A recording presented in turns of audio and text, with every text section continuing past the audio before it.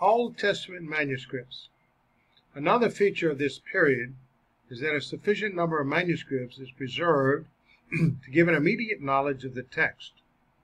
The Hebrew Bible manuscripts may be divided into two classes, the public or sacred, and the private or common. The first were synagogue rolls and have been prepared so carefully and watched so closely, men have spent their entire lifetimes in adulthood to preserve the text of God's Word, watched so closely that the intrusion of variance and mistakes was hardly possible. But they contain only the Pentateuch, or the Pentateuch with 5 Megilloth, or rolls, Song of Solomon, Ruth, Lamentations, Ecclesiastes, Esther, and also the haphtaroth in the text of the Masoretes without their additions. These manuscripts are, for the most part, of recent origin, although antique in form, being written on leather or parchment. The private manuscripts are written on the same material and also upon paper in book form, with the Masoretic traditions more or less complete. It is often difficult, indeed impossible, to determine the date and country of these manuscripts, but none of these are known are really old, very old. But none of those now known are really very old. The oldest authentic date is 916 AD, for the codex containing the prophets with the Babylonian punctuation, and 1009 AD for the entire Bible, both of which belong to the Furkowicz collection in the Imperial Library at St. Petersburg, Russia. According to the most recent investigation, the MS, or Orient, 4445 in the British Museum, containing Genesis and Deuteronomy and a few other things, may be a little older. As a rule, the oldest manuscripts are the most accurate. The number of errors that crept in, especially in private manuscripts, well, again, they didn't pay attention to detail in the way that they thought. People probably thought these guys were nuts. But no, the product is accurate then. So the number of errors that crept in, especially in private manuscripts, which were prepared without all that oversight, without any official oversight, awakened solicitude and led to well-directed efforts to get a pure text by means of collating good Masoretes manuscripts. See, so the people were paying attention to details. Some didn't. In this line of the labors of Mir ha-Levi of Toledo, in his work of the Pentateuch called the Masoretes, the Hedge of the Law, are celebrated. People spent their entire lifetimes in a little room with a candle and a little pen of some sort and made attempts to preserve the value and the accuracy of the text. The printed text. Now, the art of printing opened a way of escape from copyist errors. There you go. And it was taken very early. The Psalter was printed first at Bologna in 1477. There's this location over here. The first complete Bible at Soncino in 1488. Gerson's edition, all these others. Substantially the same text is contained in the first edition of Bomberg's Rabbinic Bible, also in the editions of Robert Stevens and of Sebastian Munster. Get my other glasses back on. The second independent edition derived from manuscripts is that in the, what do you call it, the Complutensian Polyglot. See, the text has vowels, but no accents. The third important recension is contained in the Biblia Rabbinica Bombergiana. It is edited according to the Masoretes, which the editor first revised, and contains the entire Masoretic and Rabbinic apparatus. They want to make sure details are put forward in time. It is more or less reproduced in prints published during the 16th and in the beginning of the 17th centuries. Besides these original recensions, editions were published having a mixed text. The Hebrew text of the Antwerp Polyglot, which is followed by the small editions of Plantin, the Paris and London Polyglots, and the editions of Reine Siscius, is based upon that of the Complutensian and Bomberg. So They're really, really doing their homework continually. Another recension is represented in the editions of Elias Hutter, Buxtorf, and Joseph Matthias, with preface of J. Lustin, for which some very ancient manuscripts were collated. So we can go back in time, if you're a scholar and want to see how this wonderful Old Testament was preserved. Of all these different men's works, spent hours and hours and hours, years. Matthias's, Jablonski, von der Hout, and so on. Critical works and commentaries.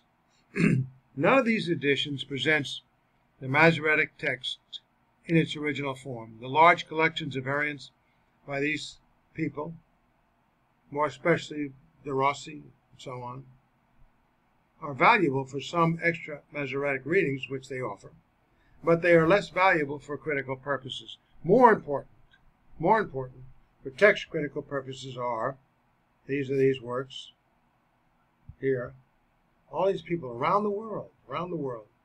A great service were the publication of the works of the oldest Jewish grammarians and lexicographers, and the discovery of fragments and publication of codices like that on the prophets of the year 916. The fruits of these preliminary works are contained in the correct editions of the Masoretic text by Baer and Ginsberg. Baer, who was assisted by Delitzsch, published the Old Testament with the exception of Exodus, Leviticus, Numbers, Deuteronomy, and so on. Look at Ginsberg. His edition is entitled The New Masoretico Critical Text of the Hebrew Bible.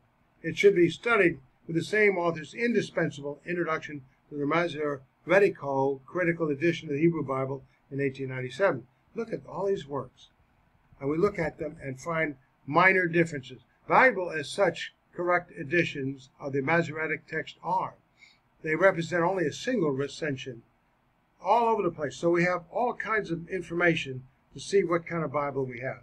Whose source is the Textus Receptus mentioned above, which was fixed in the first Christian centuries. With this recension, the text critical and exegetical treatment of the Old Testament cannot be satisfied. Before the received text was made canonical, there existed different forms of the text, which in many stood nearer to the original than that sanctioned by the Jews. But there's always something available. The main witness here is the Septuagint, a correct edition of which is an absolutely necessary, though extremely difficult task. Because that was in, 3 or 4 BC. And we compare that often when we have problems with the texts that we have in our collections. Go back there and we resolve issues. But Old Testament textual criticism cannot be satisfied with a comparison even with this older form of the text. In many cases, the corruption of the text is so old that only a criticism, both cautious and bold, can be approximate to the original genuine text. In modern times, some very important contributions have been made, and we have these here.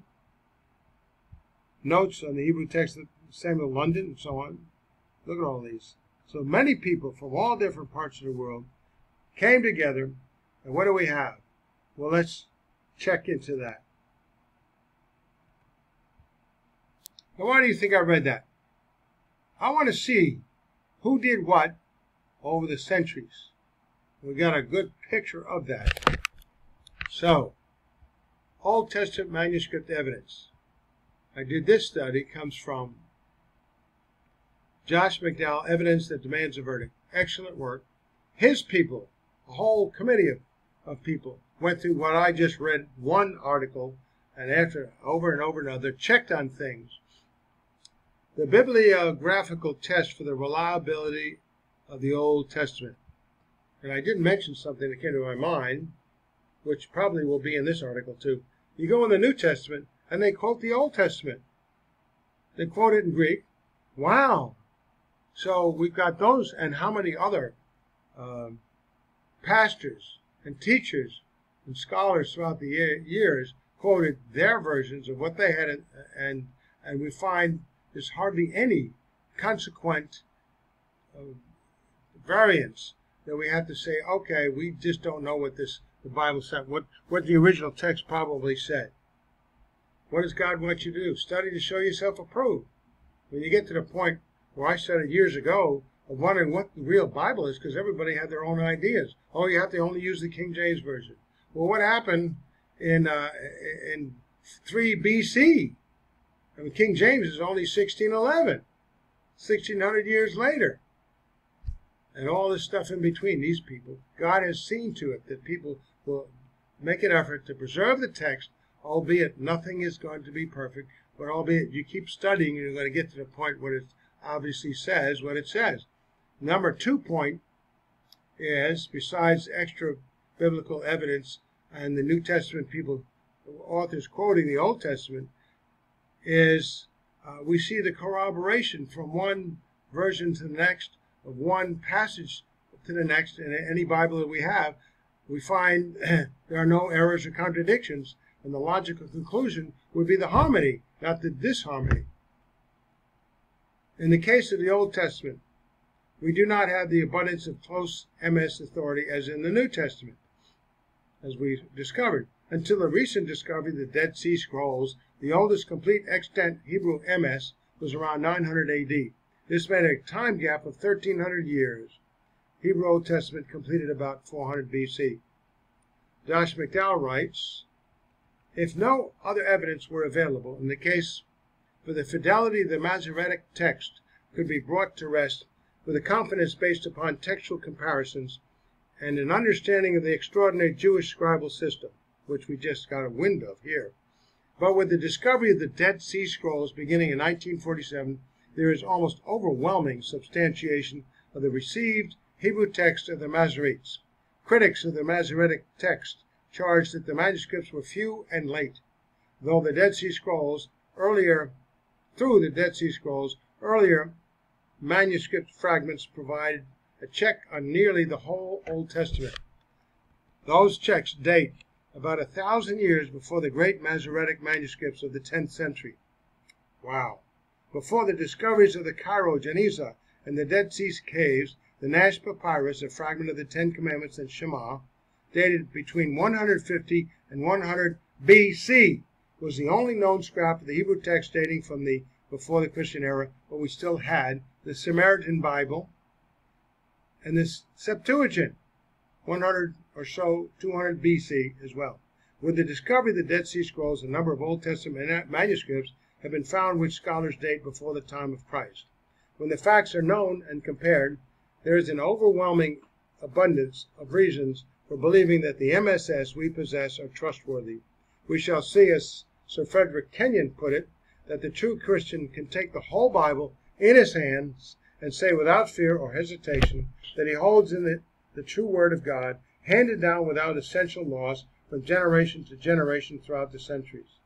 In the direst of times, and those people least concerned with the preservation of God's Word, it nevertheless found somebody somewhere all over the planet to preserve it. First, in order to see the uniqueness of the Scripture in its reliability, one needs to examine the extreme care in which the copyists transcribed the Old Testament MSS. History of the Old Testament text. Rabbi Akiba, 2nd century AD, with a desire to produce an exact text, is credited with saying that the accurate transmission, the Masoret, of the text is a fence for the Torah, a fence around preserving it.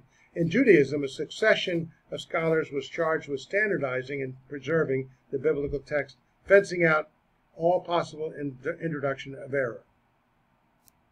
And we have the Sopherim, from Hebrew meaning scribes, were Jewish scholars and custodians of the text between the 5th and 3rd centuries BC. Zugath, pairs of textual scholars were assigned to this task in the 2nd and 1st centuries BC. And then we have the Tananam. Repeaters or teachers were active until AD 200. In addition to preserving the Old Testament text, the work of Tananam can be found in the Midrash, textual interpretation, Tosefta, the addition, and Talmud instruction, the latter of which is divided into Mishnah, repetitions, and Gemara, the matter to be learned.